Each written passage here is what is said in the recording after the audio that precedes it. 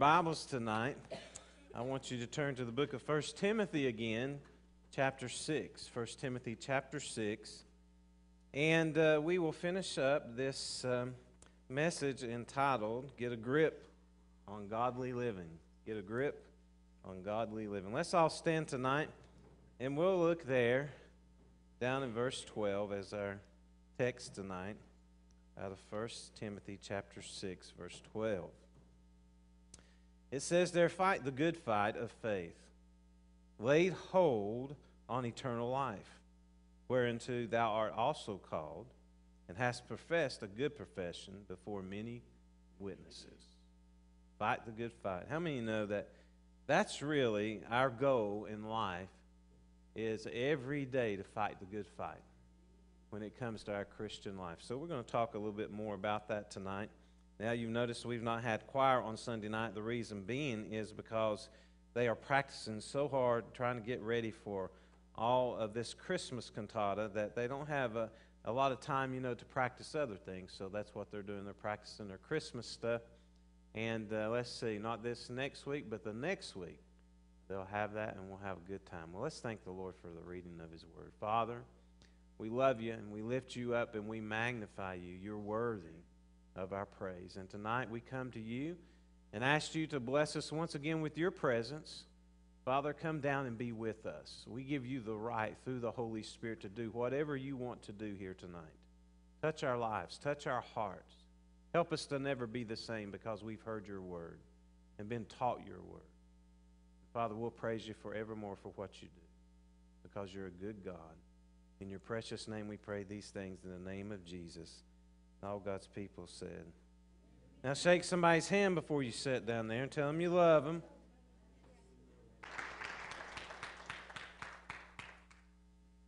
That's one of our favorite songs around here. Never get tired of hearing that, amen? Good song. Well, talking about getting a grip on our godly living, this morning we talked about some factors in that. And one of the things that we talked about is that there's several titles for us as Christian people, Christian men and women. One of those titles is found in Matthew 5:13, where it says there, you're the salt of the earth. And then in Matthew 5:14, which says you are the light of the world. And that's what God says about you and me. And that's what He says we need to be. We need to be these things in a lost and dying world so that other people can see Jesus, so that other people can know Jesus. But then here in these verses, in 1 Timothy 6:11, he gives us another title that we bear, and it says there, but thou, O man of God. As I told you this morning, that is talking to you ladies too, because it really is translated into the part of belonging. So you and I belong to God. We're His as Christian men and women, so there it is talking to us about belonging to the family of God. And that belonging to the family of God, we should be men and women of God. Also, we talked about the first thing that these responsibilities as being a Christian, that they are centered around three verbs that we talked about this morning. And the first is that we are to flee from some things. He says there in 1 Timothy 6:11, but thou, O man of God, flee these things. Now that word flee there has a tremendous meaning because it says to go away from, or to, translated, one has put it this way, flee and keep on fleeing, or separate and keep on separating yourself. In other words, it's a lifestyle. God is saying to us it ought to be a lifestyle to flee from some of these things that are not right in this old wicked world. Separate ourselves from them. Get away from these things. We used three men this morning. I won't talk about that anymore, but we used three men to exemplify that. But then he goes on here in these verses, Paul does, and he recognizes two areas of concern in a Christian's life that we have to really watch. The first concern was false doctrine. And as I said this morning, belief does determine our behavior. If we believe and love the Lord Jesus Christ, we ought to behave like it. Amen. But we live in a world tonight that really doesn't behave like it. But God wants us to, and He means for us to. He talks about false doctrine here in 1 Timothy chapter 6, verse 3. He says, if any man teach otherwise and consent not to wholesome words, even the words of the Lord Jesus Christ, and to the doctrine which is according to godliness. So he says that we need to watch out for false doctrine. Then he talks about godless practices. In verse 5 of 1 Timothy chapter 6, he says this. He says, perverse disputings of men of corrupt minds and destitute of truth. He said there are just some wicked people out there that will try to deceive you. Amen. That they're godless. Right. That they act like they know God and they don't know God. He said watch those things, because those things will get you in trouble. How many of you know tonight, if you're saved, that you have the Spirit of God in you and God gives you that discernment? You know who is right and who's not right. I believe that with all my heart, because God gives us that. He lets us know our brothers and sisters in Christ. And then he goes on down to say that if we are going to be a godly man or woman, in 2 Timothy he says that we ought to flee youthful lust, and I'll let you just think about that for a moment. And then he says in 1 Corinthians 6:18, flee fornication. Flee these things. Run away from them. Separate yourself from these things. But tonight, I want to talk about a second area. He says in 1 Timothy 6:11, he says the same words to us, but thou, O man of God, flee these things, and read those two words with me. And what? And follow. You see, as Christians, we have to follow something. It's not our own selves. Amen? Amen. It's not other people. We follow God. And there is a way tonight to follow God. It's just not by what I say or what you say. It's by what God says through His Word. And how many of you know tonight that His Word is truth? It's the truth. No fallacies in it, no lies in it. It's truth. You can believe it all the way. Everything you read in the Word of God, you can live by it. You can know it. And God gave it to us for that reason, is that we need to follow some things. Now I want to give you a few definitions of these words. That word follow there in this context means to pursue. It really translates daiko, which means to press towards or to press in or to press on. That's what it means.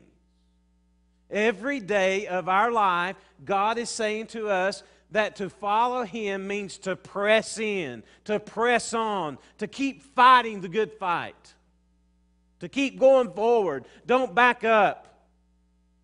How many of you know tonight, you don't have to back up when it comes to Christ and the calling of God on our lives. We don't have to back up not 1 inch. We go forward. We move forward. We press in. We press on. It's kind of a picture here to describe a runner in hot pursuit, of reaching the finish line, of grabbing the tape as they cross the finish line. As I was thinking about this also, it's a picture of straining and striving and accuracy and stretching towards the mark, the finish of the race. But also, I thought of it as a football term. I don't know if any of you watch football, but sometimes, when they get close to the goal line, I mean, those old boys now, I'm telling you right now, you better be a tough guy if you're going to keep one of them out of the end zone. Because that's their goal. Their goal is to put that ball over that line. Their goal is to get into the end zone and score.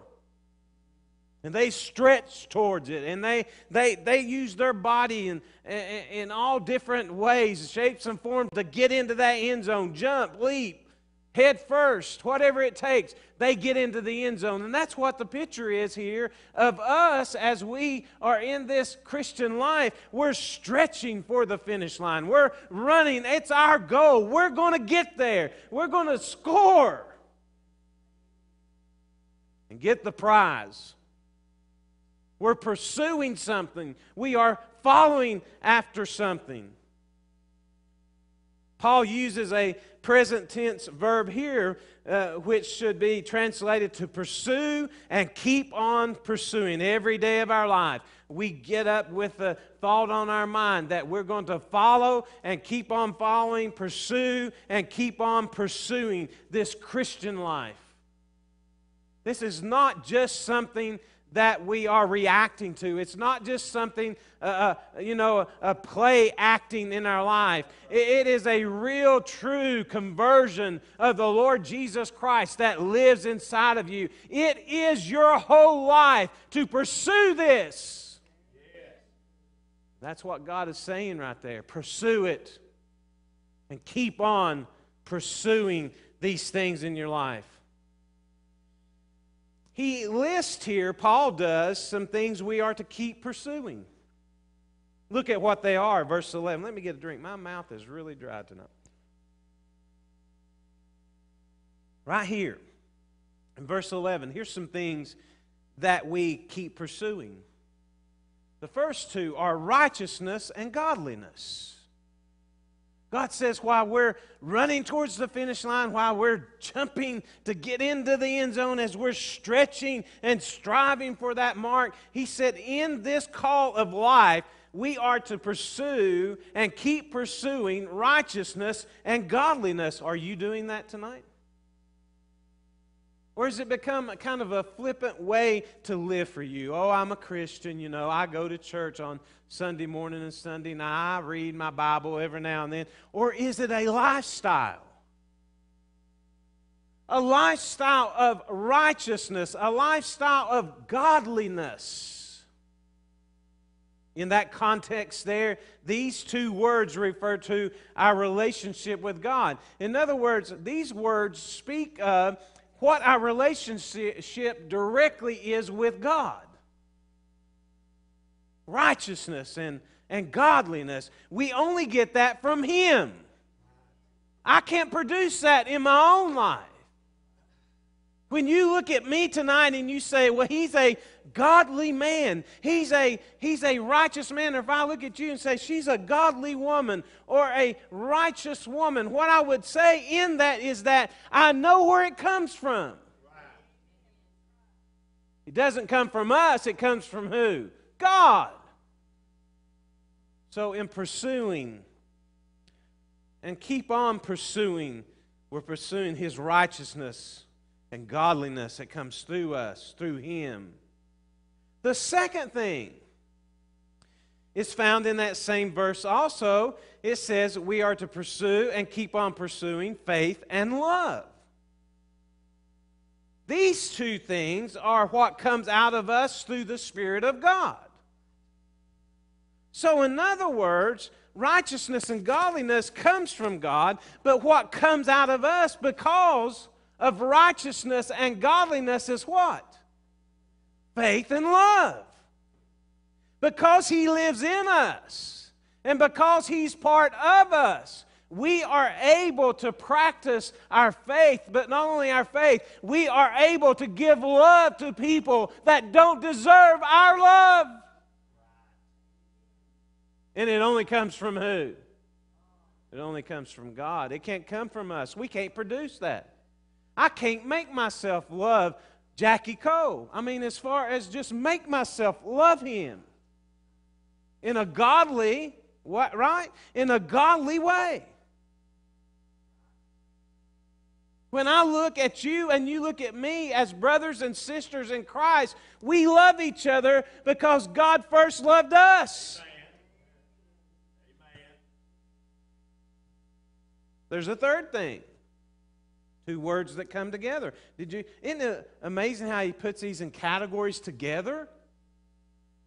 Righteousness and godliness, faith and love. The third thing is patience and meekness.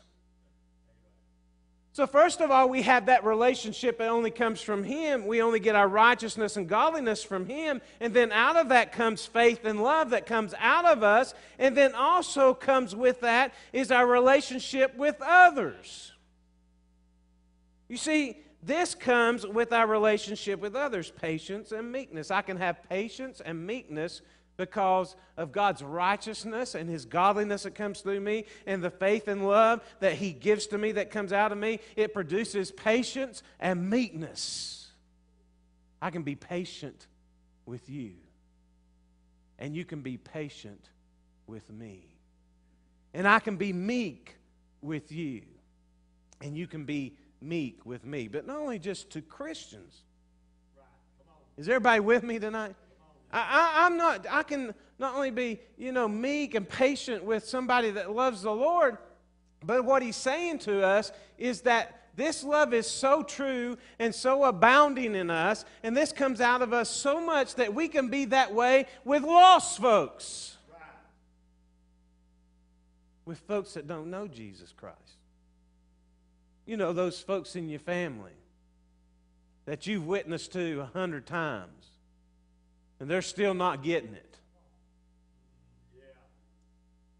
And you don't understand how you're so patient with them and so meek and kind and that this faith that you have that God's going to do something. Where does it come from? Don't give yourself the honor for it. It don't come from you. Amen. It comes from God. And we need to honor God tonight, knowing that this is where these things come from. When we get right with God, we'll be right with mankind. So we need to flee some things, and we need to follow after some things. And by the way, these things don't just happen by showing up for worship on Sunday morning. There's some that's been to church for years and years, and they still lack a forgiving spirit. Do you know anybody like that?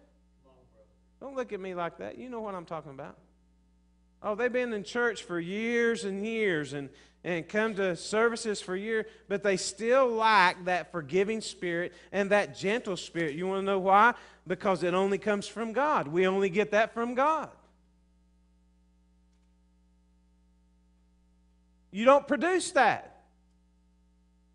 In other words, you just can't wake up one morning and say, man, I'm just going to be a gentle, patient, meek person. You got to have some help. Yeah, amen. I know I need help. Amen? Well, don't amen me. How about you? You need help.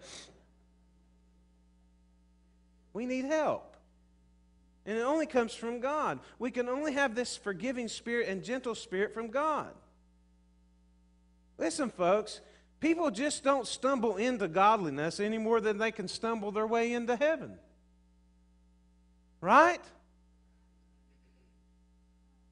We can't. It's never going to happen. You have to go after it. You have to be in hot pursuit. You've got to want it. That's right. Just like that football player wants that touchdown. I mean, they sacrifice their bodies to get it. We need to sacrifice everything we are to be in hot pursuit of the calling of God. Amen. You don't hear much preaching like this, do you? We really don't. It's kind of, anymore we hear this preaching on easy believism, just get saved and everything's, you just make it by, just getting by. No, folks, God doesn't just want you to be getting by. He wants you to have something.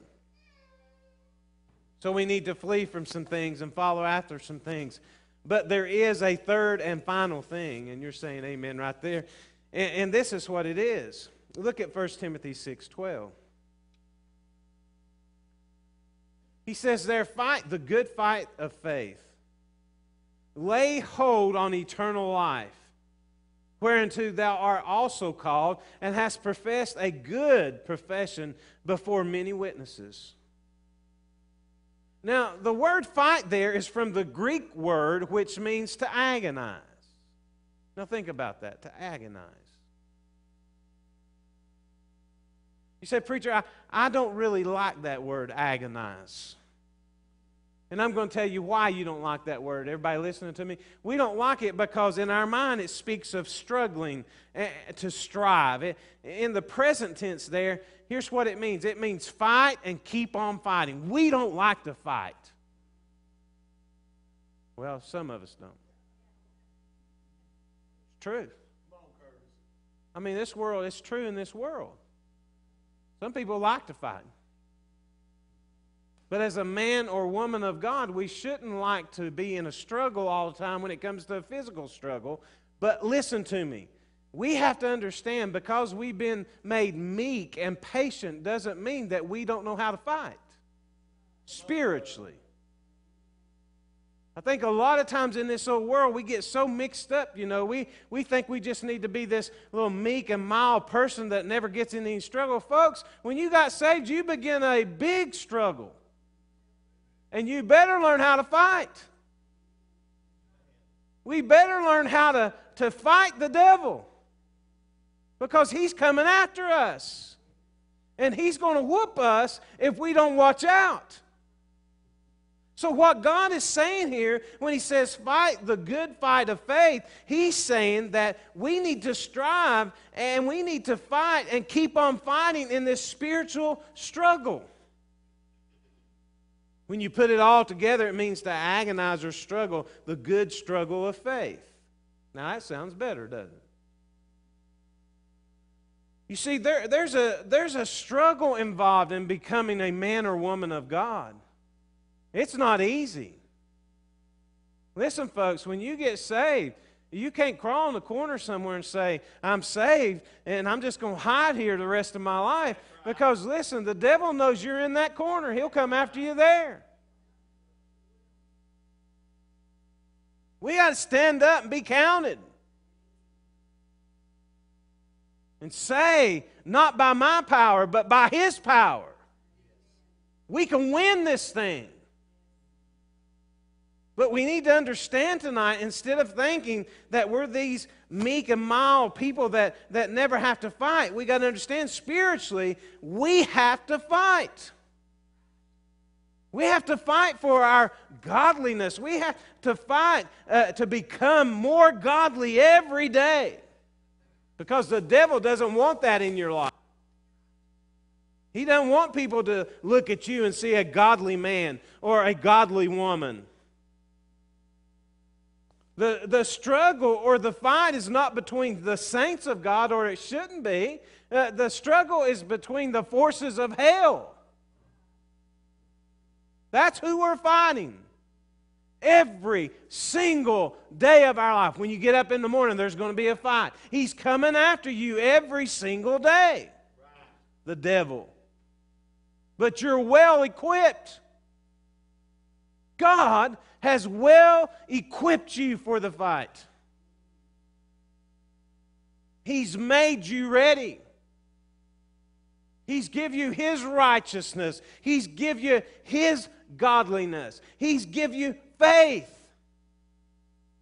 He's give you the things, the tangible things that you need to get by every day. We just don't practice it. But we've got to start practicing our godliness, because our fight's with the forces of hell. You may ask, well, how do I do that, preacher? How do I go about? Well, verse 12 gives us the answer. Look there in verse 12. I'm hurrying. I'm going to be done in just a moment. Verse 12 gives us the answer to how we fight. What does he say there in verse 12, 1 Timothy 6? He says, lay hold on what? Eternal life. Lay hold on it. In other words, grab it. Christians, look at me. Listen to me. There is an eternal life in heaven with Jesus Christ. It's ours. Does everybody know that tonight? It's ours. It's paid for. It's ours. We get it. We won. The victory is ours, saith the Lord. It's ours. And God says, while we're here on this earth, and while we know we have His righteousness, and we have His godliness, and faith comes through Him, and all these things, He said, here's what you need to do. Now just lay hold on eternal life. Believe it. You see what happens, what the devil wants us to do, he wants to keep us down here all the time. He wants us to he wants us to think that this is our future, that this world is our future. This world's not my home. I'm just passing through. This is not my future. My future is in eternal life with Him. But the devil would like to keep us thinking that way.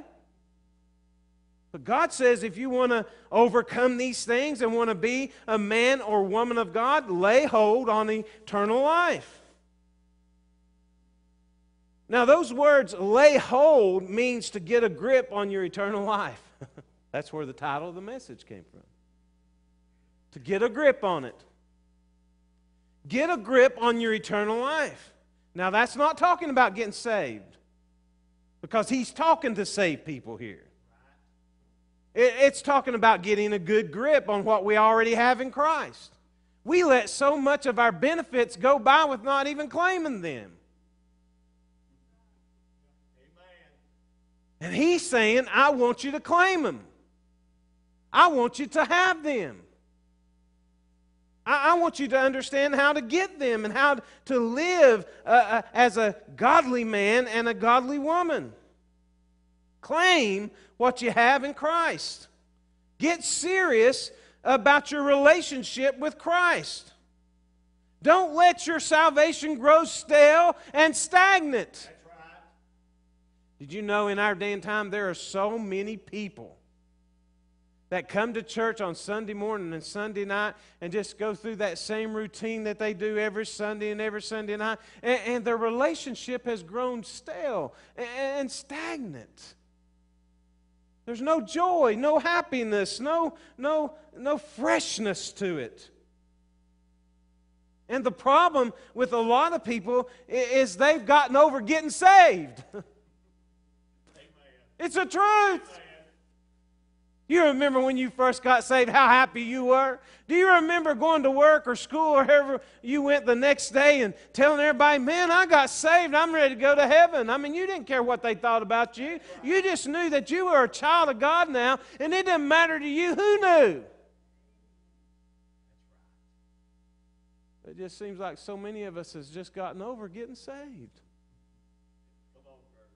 What it means to be saved. Man, I'm thankful I'm saved. I mean, you can lay down in bed at night. You know, when I was young, man, I didn't worry about that, but I'm 55, I'm old. Amen. You lay down in bed at night, you don't know if you're going to get up in the morning or not. But you know what? It don't matter to me, because I win either way. Amen. I know that's an old saying, but it has a lot of good meaning, don't it? I'm saved. Am I always perfect? No. Are you? No. But are you saved? If you're saved, yes. That makes a world of difference, doesn't it? To know the Lord Jesus Christ as our personal Savior. You can tell if people have let their salvation get a little stale. You say, well, preacher, how can I know? Well, here's how we can know. We can know if our salvation has gotten stale to us by our excitement about God. Have you checked your excitement level lately? You say, I don't know how to do that. Well, we don't have any problem in doing that when we go to these ball games. Amen. We find out real quick how excited we are. Or how unexcited we are. Right? Hey, I do the same thing. You want to know how I know that's the truth? I do it myself. I put myself in that category. But what's happened to our excitement about God? Man, I'm telling you, we need to get excited about what God has done to us. How can we check? We check the level of our excitement. Answer these questions. How many times in just the last few weeks have you talked to somebody about Jesus? Because when you talk to somebody about Jesus, that shows whether you're excited about Him or not. Amen. Right? Now, I'm a preacher, and there's not many weeks that don't go by, many days that don't go by that I don't talk to somebody about Jesus. But you know where I put myself in this category? I put myself in this category that it's not a set-up thing. You know, like somebody says, I want you to go talk to this one about Jesus. And I'm glad to do that. You know, I want to tell everybody about Jesus. My excitement level is put to the test when I just see somebody at a restaurant or see somebody down the street or see somebody out in the yard, you know, and I tell them about Jesus. That's how I know if I'm excited about Him. That it's not a set-up thing. And that's not a bad thing. Don't get me wrong. If they get saved, praise God. Amen. So, to check your level of excitement, how many of you talked to about Jesus lately? How many do you talk about God in a day? I mean, just a conversation about God. A lot of us, you know where we work. Oh, now, preacher, you just don't know. I can't talk about God at work. Well, you better talk about God at work. If you don't, who else is going to tell them about God? Huh? There is no problem with you smiling during the day and somebody saying, well, what are you smiling about? You can answer them. You can say, well, I'm smiling because God loves me and He's in my heart and I'm going to heaven. And if a principal comes to me, I call him principal. If the boss comes to you and say, why'd you tell them about him? Well, they asked. That's right. They asked why I was so happy, and I just told them the truth. You want me to lie? No, I can't lie. I'm a Christian. That's right. I guarantee you'd win in any court with that argument.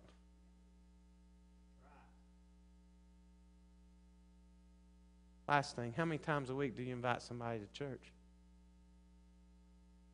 Hey, I got good news for you. I got you something right here.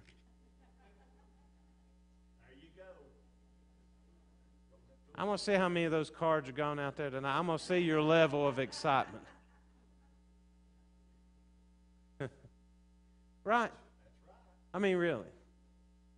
If you love God and you love your church, and I know you do because you're here, then what would keep you from inviting somebody from coming to church? Well, I do that every day. Young and old. Listen, folks, I don't care what you think, but you cannot keep quiet about the things of God if you love God. Let me ask you something. Let's just say that you walked out of the mall tomorrow night and you saw somebody, you know, a man with a paper bag in his hand and looked like it had something in it. He's stumbling around the parking lot of the mall out there. What would you say about that man? You say, well, that man's drunk. You want to know why? Because what he got in that paper bag got into him, and when that got into him, it came out of him. So let me ask you something. When you got saved, did something get into you? Hey, we talk about the Holy Spirit all the time, don't we? Did the Holy Spirit get into you? So if the Holy Spirit is into you, shouldn't He come out of you? He don't want to stay there and hide in the corner of your heart. But we try to keep Him there. Oh, shh. I'm at work. Can't say nothing at work. I'm in the mall. Can't say Merry Christmas. Hey, Trump says you can say Merry Christmas anytime you want to. We've been saying Merry Christmas way before Trump said it, aren't we? As a matter of fact, we're going to put it on this big sign real big, you know. Merry Christmas. I can't stand these places that put, well, not just that, but they never put Merry Christmas on nothing. They just have little stars and snowmen and, you know, they never say nothing about Jesus. Drives me crazy. And now they got a new name for Thanksgiving. What? Friendsgiving instead of Thanksgiving. Really, truly, I'm telling you the truth. The PC culture come out with that. Friendsgiving. Where you don't have to call it Thanksgiving. You know, we're not going to give thanks for anything. Well, I won't get on my soapbox, but anyway. I'm going to give you 2 verses and then we're going to dismiss. You see, when you get into Jesus and Jesus gets into you, Jesus is going to come out of you. And the reason is because what's on the inside causes you to act the way you do. You say, how do you know that, preacher? Acts 4:13 says this. Now, when they saw the boldness of Peter and John and perceived that they were unlearned and ignorant men, they marveled. And they took knowledge of them that they had what? Says, for we cannot but speak the things which we have seen and heard. That's what happens when Jesus gets in you. Let's bow our heads tonight. Father, we love you. And we thank you, Lord, for the message. You're so good. And your word is so precious. And we thank you, Father, that you give us these words in the Bible, these verses, these messages to teach us how to live a life that is godly and how to grow and mature in you. You may be here tonight and God has spoke to you. And I just want you to know right now that this altar is open if you'd like to come. I don't know what you're praying about. That's between you and the Lord, but I do know this. If you think you need to come tonight, we're going to ask you to step out from where you are and come. Don't let this opportunity go by tonight without taking advantage of what God is doing in your heart. Would you come? You may be watching us by live stream tonight and God has touched your heart. God has shown you His Word and His Word has come alive in your heart. And maybe you're not saved. And maybe tonight is that night that God wants to save you. Maybe all you have to do is just ask Him to come into your heart. I'm going to say a little prayer with you tonight. If that's truth with you. And I want you to say, Lord Jesus, I'm lost and I need you to save me. And I believe that you're the Son of God, and I believe that you died on the cross for my sins, and I believe that on the 3rd day you rose again. And I accept you as my personal Savior.